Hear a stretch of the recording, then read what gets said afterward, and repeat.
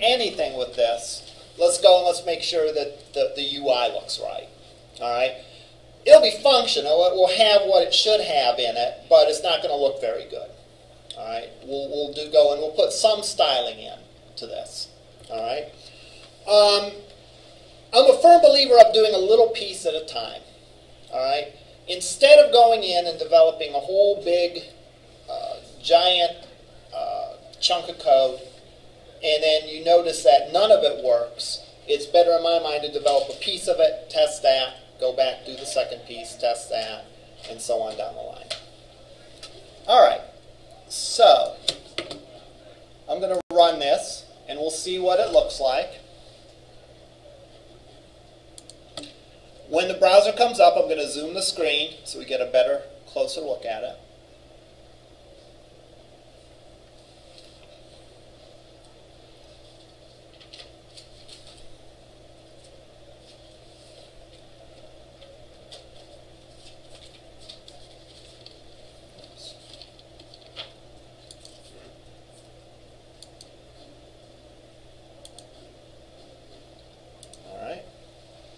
So we can enter the amount, we can pick that, we can say dine in, yes or no, and calculate. Right now it doesn't do anything, right, because we haven't wired this to anything. That button just clicks in and goes on. All right? Did dine in clear when you clicked calculate? No. Oh, you didn't click it. I must have clicked it off, or I don't know. But yeah, they remember their state. So, okay. What do we need to do from the user interface perspective? We need to make this look better. All right. The other thing we need to do is we need to add some validation to this. All right. So let's go and let's do that. First thing I'm going to do is I'm going to create a CSS file.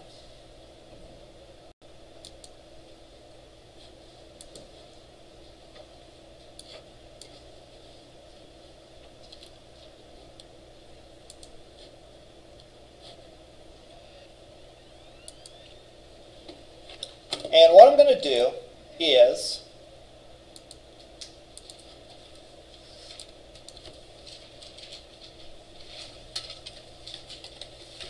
we'll give the form a border.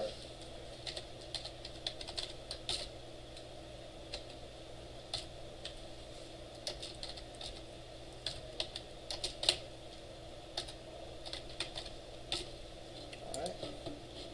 Before I go any further and become surprised here, I'm going to go and I'm going to link that style sheet to this so that I know that that's going to apply. And I'll give a title because I forgot that.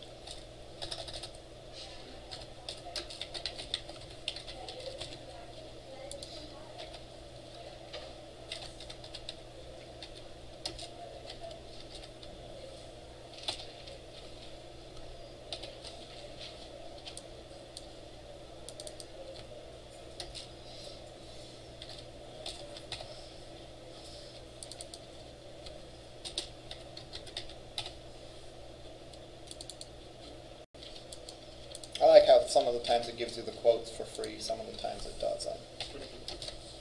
Keep you on your toes. All right. Now if I go to Design View, notice, yeah, my form has a border on it. All right, good for it.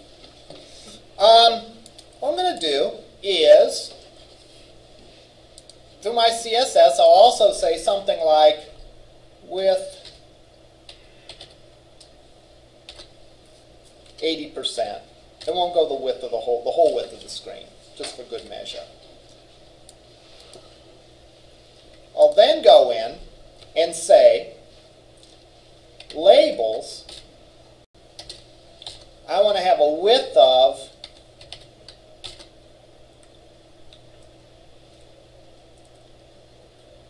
40%. And I'm going to do text align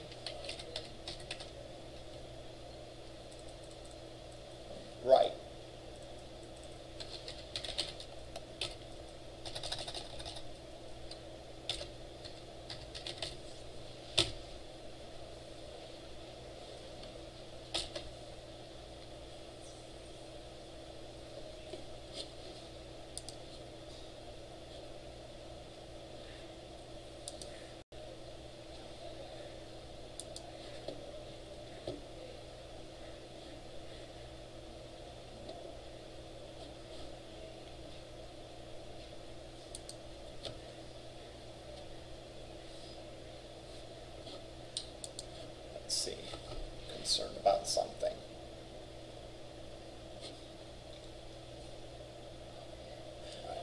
didn't seem to do what I wanted it to, because all the...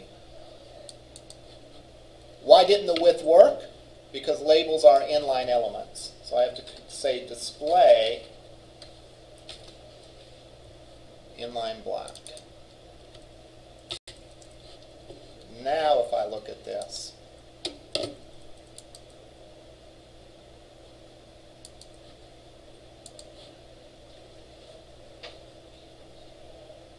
alright, it works the way that I intended it to. So all these are lined up this way. But this is ugly, right? And I might want to put a little bit of space between these. So let's go and change that. All right. One thing I want to do is, I had a colon after the 1.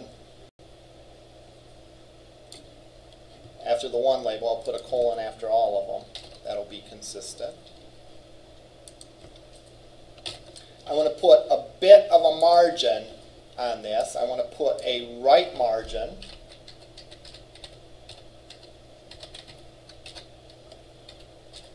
Five pixels. And I want to remove those ugly dots. So I can say form UL. In other words, every unordered list within a form tag, make the list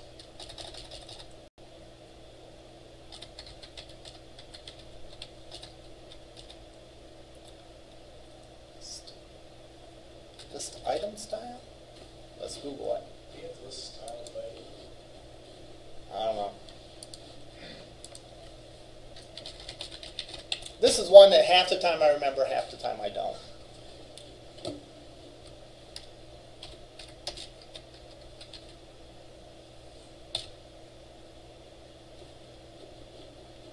List style type.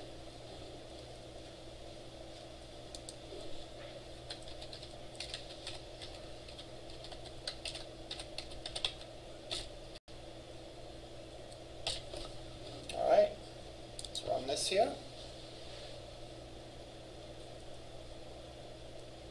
All right, it's starting to look more like a good form.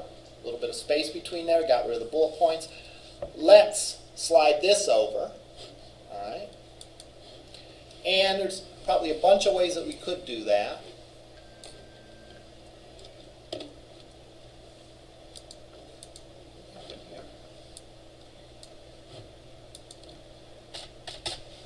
There's probably a bunch of ways we could do it. What I'm going to do is I will put a class on this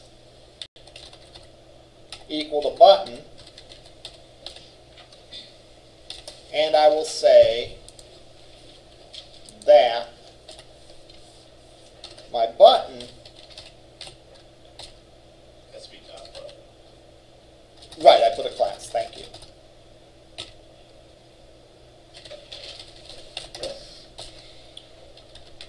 Text align center.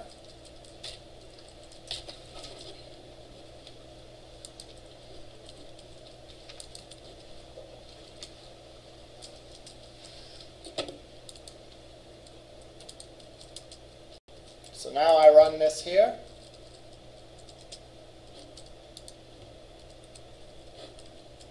And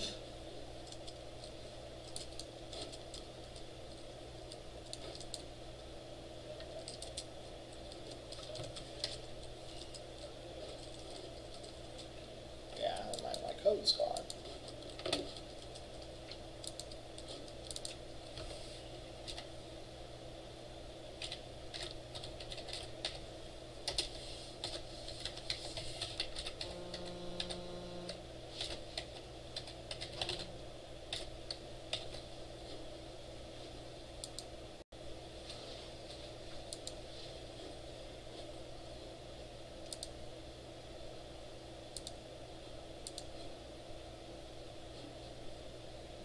There we go.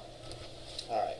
And we could do more. We want to push the button down. How would we do that? margin on the top.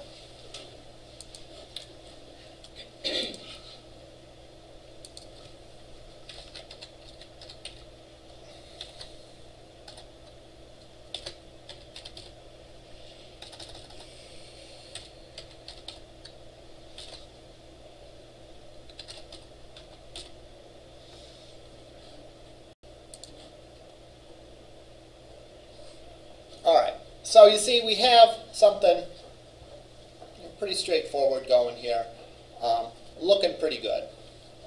All right. All right. Now I'm going to validate, and I'm going to validate to make sure, first of all, that there's something entered in the amount, and that something is a number. Okay.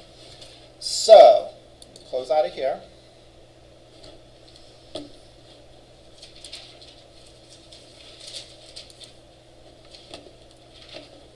I'm going to go and drag my required field validator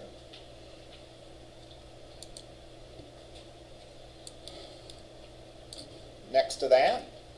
I'm going to go and drag my compare validator next to that. All right. Now, you might wonder why I picked a compare validator. A compare validator can be used to compare two items on a form together. It can also do a data type check. All right, so I'll go here and I will put the error message must enter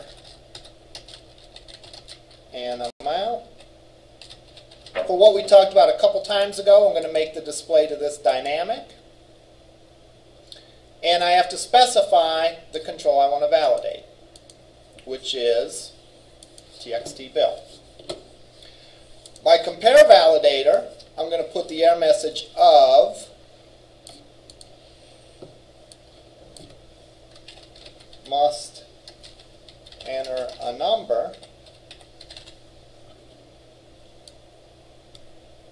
and I will say that the control that I want to validate is txt bill.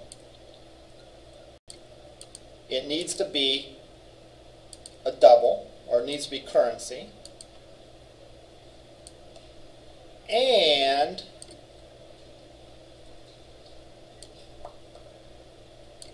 value to compare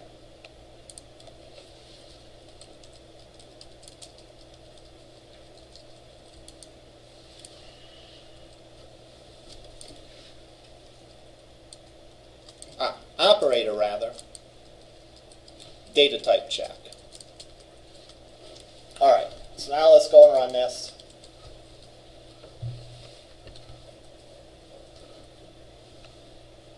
Don't put anything there, it gives us this error.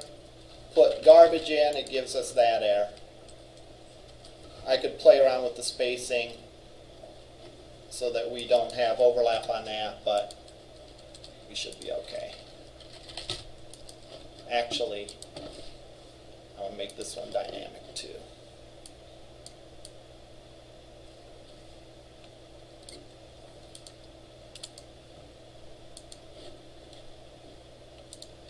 So if there's no error, it doesn't take up the space. Must enter an amount. Must enter a number. Must enter amount, must enter a number. All right, so we're good to go now. Now what we want to do is we want to start working on the results. All right, so what I'm going to do is I'm going to create some ASP.NET labels. Again, why am I not using the HTML label? Well, I'm not using the HTML label because this isn't tied to a form control. It's not the label for a form control. So there's no accessibility thing going on here. All right? And just to contrast the other kind of label, I want to do it for that reason as well. All right? So let's go in and let's drag some labels here.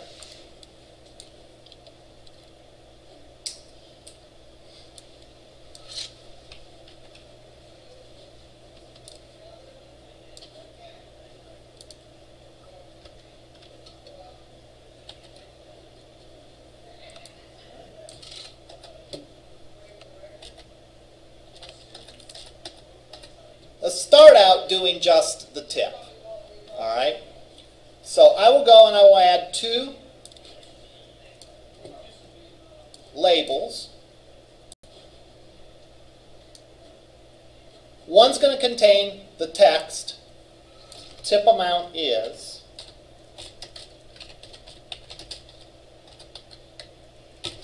and one is going to contain eventually the calculated value.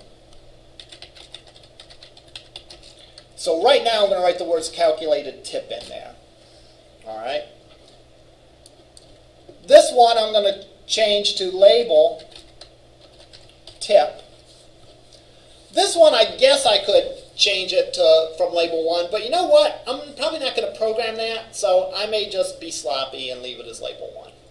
All right. Just for the fact that I'm not really ever going to program that, more than likely, so you know, I'm less concerned with making it a meaningful name. So now we go and run this, and we'll see.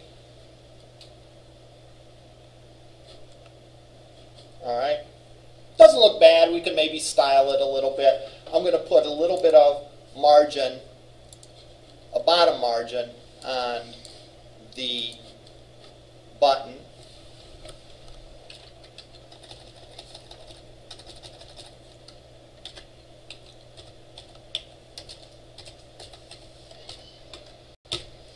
I trust that you're following all the CSS I'm doing. If not, please ask me like in lab or whatever, if it's been a while since you've done CSS, or maybe you haven't really been exposed to CSS. Ask me, because I'm not, my intent isn't to like be treading new ground here. My thought is that what I'm doing here is a review. I'm just doing some very basic stuff just to give you an idea of what you could do to style this. All right. So now we are ready to write our code.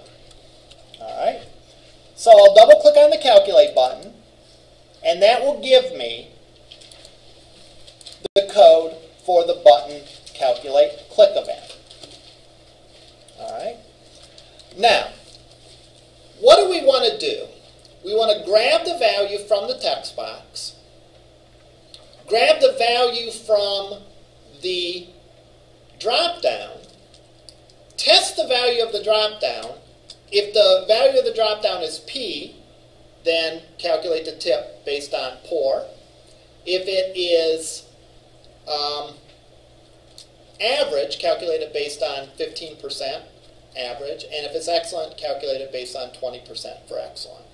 So I'm going to declare a couple variables here.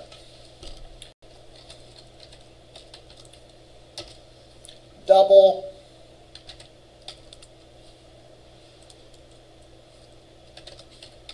bill.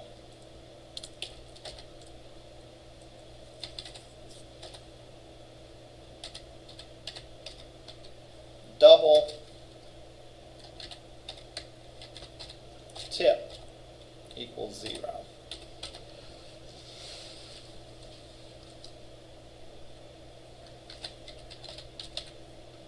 String for level of service. All right. Why do we have those green underlines? Because we haven't used them yet. It's nice enough to point out if you have a variable declared that you don't use. And that's a good thing, right? Because if you declare a variable and not using it, what's the point of having that variable? All right? And maybe you're mistaken and you're using the wrong variable in one case, where you should be using the tip variable, you're using the bill variable, and therefore you're never using the tip variable. So that's sort of like a hint, hey, there's probably something wrong. All right? So what I'm going to do is I'm going to grab the level of the service from the drop-down. All right? How do I do that? Well, on my assignment statement, str level of service equals, I need to point to the object, to the component on the page that has, for the dropdown. What is that? object. That object is called DD service. So I'm going to refer to this element on the page using its ID. So I'll say equals DD service. Is that enough? No. Right? DD service is what? It's a drop-down. How many attributes does a drop-down have? It has a lot of them. It has a width, it has a height, it has a whole array of elements. We need then to be more specific. What is it about the drop-down am I interested in? What in the drop-down corresponds to the level of service? Is it the height of the drop-down? No, of course not. It's the value that was selected. So if we look at our properties here, we'll see one of them is selected value. So that is a complete statement. We have our variable, string str level of service, and that's equal to, from the drop-down, grab the selected value. We're going to see this dot notation all over the place, right? Because we have to point to the controls on the page. We're accessing their properties so that we can use those properties in calculation. All right? So, when we point to them, we're pointing to an object, and an object has a whole bunch of properties. We have to zoom in on the specific property that we're interested in. In this case, we're interested in the selected value. All right? There's other properties. The selected index. Was the 0th element chosen? Was the first element chosen? And so on. All right? So, we have to do the same thing for double bill.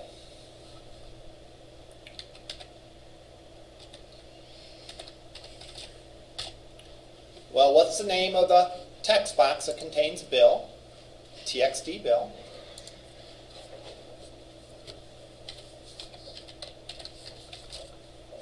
Dot. This isn't a drop-down, right? So it doesn't have a selected value.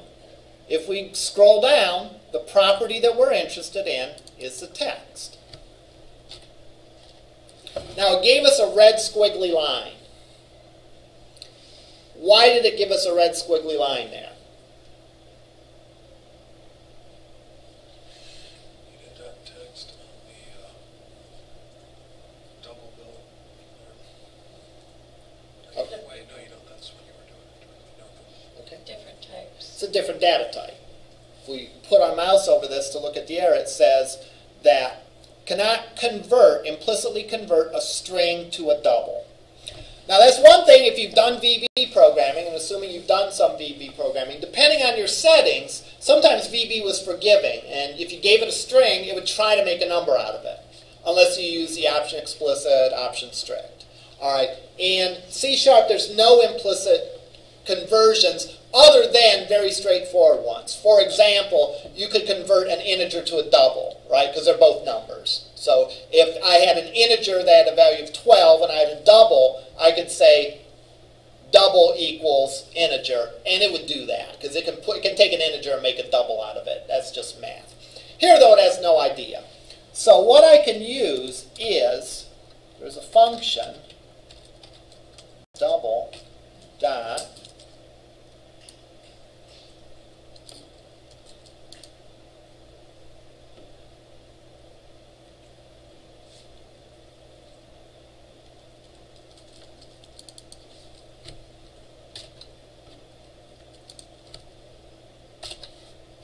what this does is this takes the string and makes a double out of it. Remember, a text box is a text box. You can put any string in it. Now, we validated that to make sure that it's a number, but still, all right, the text property of a text box is a string. It's not a double, even if we do the validation on it. So therefore, we have to parse it to change that into a double, and we can use that instruction to do it. All right, so we now have our level of service. We have our bill amount. Now we can get to calculating. All right? So, I can say if str level of service equals P. Now, you're not seeing double. All right? There really are two equal signs there. All right? Remember that there are two purposes for the equal sign in programming. It's true in every programming language, but we're going to talk about how C# handles the difference. The two uses of the equal signs are that one of the equal signs is used, one use of the equal sign is to do assignment. In other words, this variable equals this value. That's what we're doing here. That's what we're doing here. The other use of the equal sign is to compare two values and to say, hey, is this equal to that? For that in C# we use the two equal signs. I can almost guarantee that that will be a problem that will be driving you crazy at some point in the semester. You'll be looking at your code and you'll be saying, my code's right, but the if statement ain't working right. That should be the first thing you look for if your if statements aren't working right. Are you using the double equal sign versus the single equal sign? All right, so if the level of service is equal to P, then my tip equals 0. Yes? The selected value attribute that you got from the drop-down, that's returning that value? It's returning the value, not the text. Not the text. Okay. Right. All right. Again, the assumption is that the value is what the program needs. So if you say selected value, that's what is returning.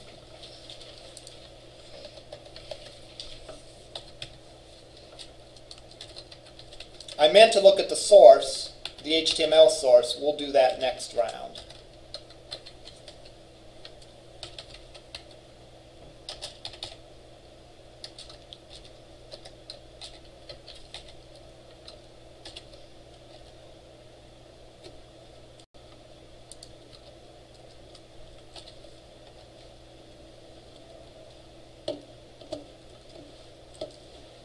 You know what? Nested ifs are confusing. All right? I'm going to go and complete this one because I started out and I'm not a quitter. But if you think it helps the clarity of it, just do 3 separate if statements. Yeah, your code will process more if statements than it needs to, but so what? You know how fast those things run? It's negligible difference. So I can say here double tip equals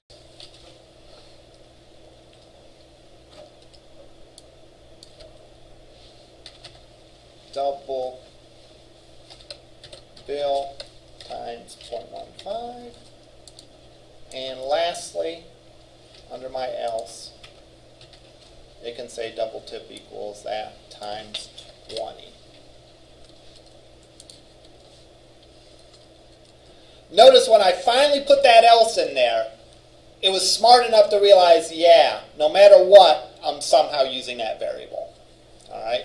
Up until the point of putting in that last else, it was still possible that I could run through all this and never access that variable. Now I'm guaranteed to access that variable. Now, I've